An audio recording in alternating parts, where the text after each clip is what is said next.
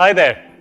Looking for steps to fix accesses denied error message when trying to open a folder on your Windows XP based computer?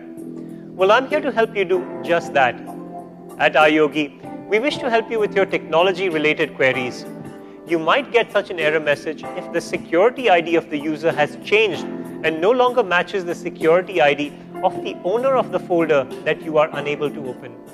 However, you can resolve this issue by taking the ownership of the folder by simply turning off simple file sharing. So here's how you can fix the error message on your computer by turning off simple file sharing. Follow me. Click on the Start button and then click on My Computer. On the Tools menu, click Folder Options and then click the View tab. Under Advanced Settings, click to clear the Use Simple File Sharing checkbox and then click OK. Right-click the folder that you want to take ownership of and then click Properties. Click the Security tab, click Advanced and then click the Owner tab.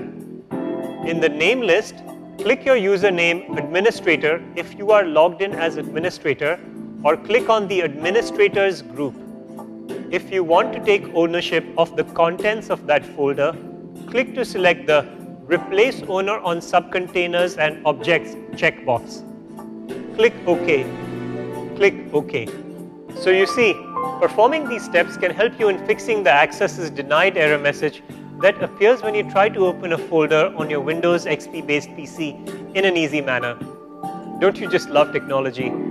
At iYogi, we're on standby to help you get more out of your PC, along with its related software and programs.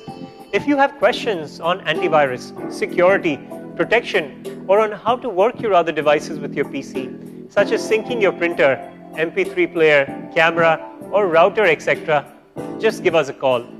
We'd be delighted to help. Go ahead, have fun with your PC. Good karma.